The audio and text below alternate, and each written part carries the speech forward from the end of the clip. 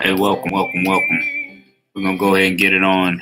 So we got a new episode for y'all, man.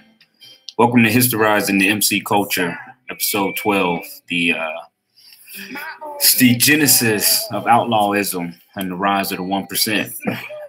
I'm your host, Prophet, member of Outcast Motorcycle Club, and on this episode, we look to explore the inception of outlaw bikers and the rise of the 1% as an ideology and as a symbol. So let's go ahead and get into it. In historizing the inception of outlawism and the 1%, it's important to make clear two distinctions. The first being that all 1%ers are outlaws, and that there is a difference between the deviant 1% and outlaws. And those are outlaws who don't wear the 1% badge. And so in explaining the relationship between them, you'll find that one has all the tenets of the other carefully woven into its framework, while the other only goes so far before it halts itself short of that threshold. And so in analyzing the history of outlaws and the 1%, we find that there are significant events that led to the credence to outlawism, and this is their genesis. Most motorcycle club members are familiar with the events of Hollister, California in 1947. This event is known as the Hollister incident, and it evolves around what we call gypsy tours, and this marks the incident that formed the basis for outlawism. It's important to understand that the behavior of outlaw bikers didn't change prior to or after the Hollister incident. Rather, it was the public perception and the media sensationalism that was the impetus to officially distinguishing outlaw bikers. The first culprit of delusions of grandeur is Life magazine and the photographer known as Barney Peterson. Together, they concocted a sensational story that ran on 21 July 1947, which completely mischaracterized the bikers in attendance as uncontrollable, hooligans, and reckless. And because of such widespread distribution, this sensationalized take of heathenism, along with a completely staged photograph, spread across America unchecked. In response to the fallout of the American Motorcycle Association, they were forced to release a statement. And this statement is effectively used to distance themselves from bikers.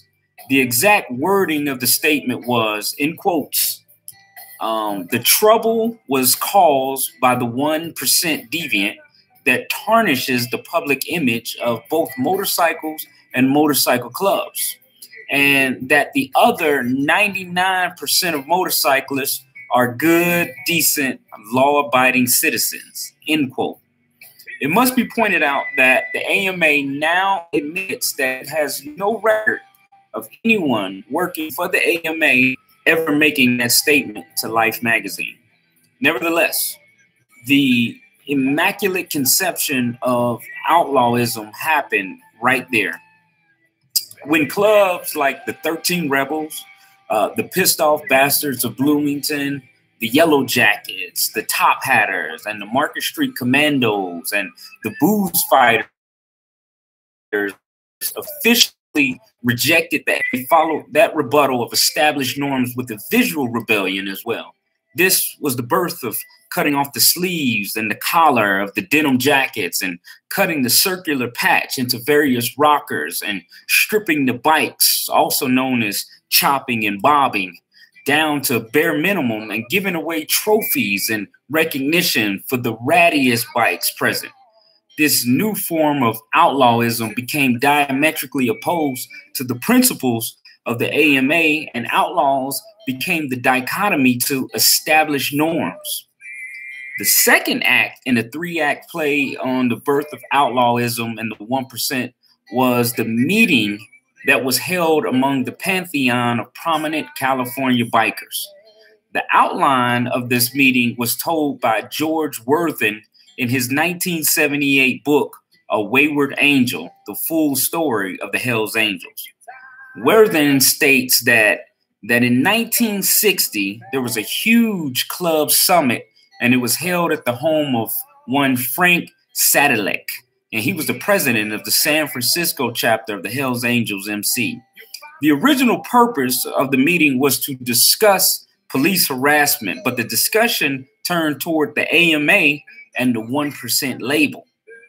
Worthen notes that at that summit, the clubs decided to accept the 1% label as a tribute to their identity, and they began to identify themselves as righteous outlaws. And reportedly, George Worthen and Sonny Barger were the first to get the 1% tattoos.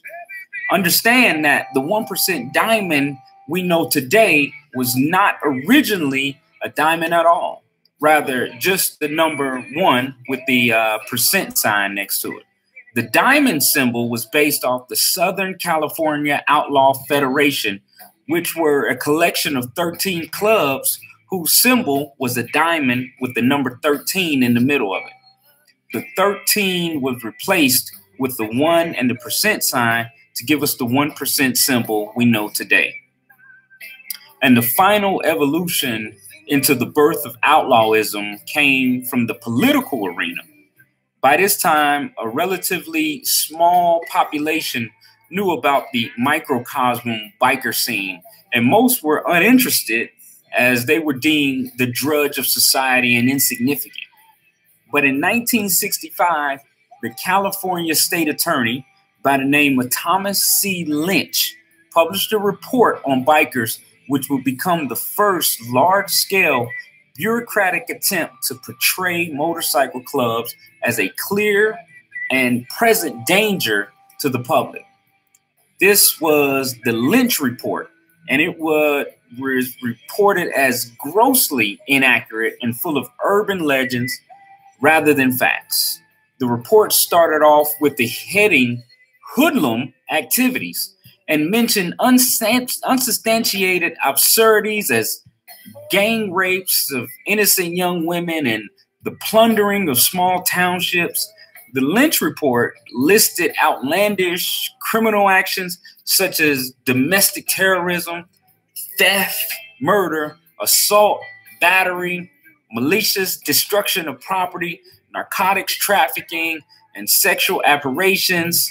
And it's true that some members of some clubs were involved in that type of activity, but the report made no attempt to distinguish who was responsible and who was riding righteous. Instead, it cast a negative light over all motorcycle clubs in California, and the impact of that report spread outside of the state to other areas.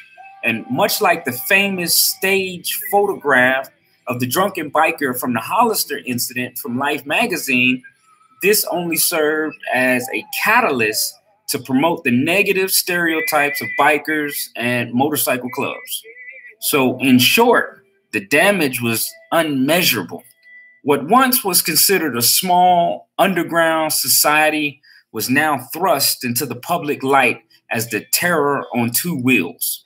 And that is these people were looking to ride into your town, grab your daughters, tear up your place, and then ride back out of town. What these three events shown us is the conception, the evolution of the lifestyle of outlawism, and the birth of the 1%. It gives us a historized look at the elements that gave rise to outlawism and the 1% badge. And this is important for us to contextualize as we piece together their ascension of the outlaws and their separation from non-outlaws.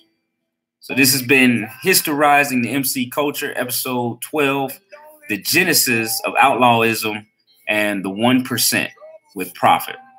Be sure to like this episode, subscribe, and leave a comment. Also, be sure to check out the other 11 episodes for more MC culture and history. And lastly, each one has a responsibility to teach one. Peace.